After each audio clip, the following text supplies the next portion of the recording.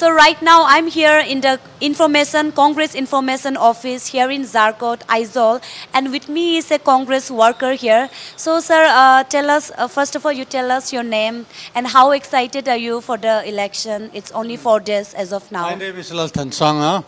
Yes, we are very excited and we are very happy regarding the atmosphere here. Okay. And since the Congress has been into power for many years here, and what will be the main agenda in this year? What will be the uniqueness from the Congress party during this election? You see, the Congress is always stand for the peace and peace for Mizoram, and it has many achievements regarding peace, and this will be our aim to continue the peace, yes, and good administration and progress for the state. Okay. And sir, there are also a few public saying that they want to see new faces. So what do you have to say regarding this? Yes, in our party also there are many new faces. Yes.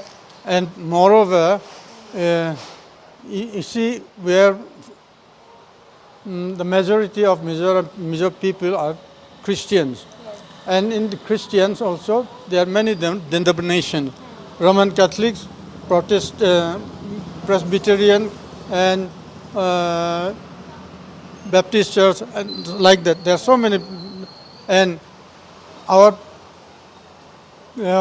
candidates comprise of all these denominations. I see. So overall, you are very hopeful and you are very excited for it. Yes, we are very hopeful to win this election again. Thank you so much. For the third time. Okay, sir.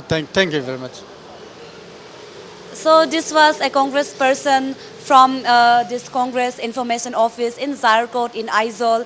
So this was his input, saying that they are very hopeful that they will be again into power and will be winning the election for the third time in Mizoram. So with camera person Zayanto, this is Indu Chuku in Aizawl reporting for Notice Live.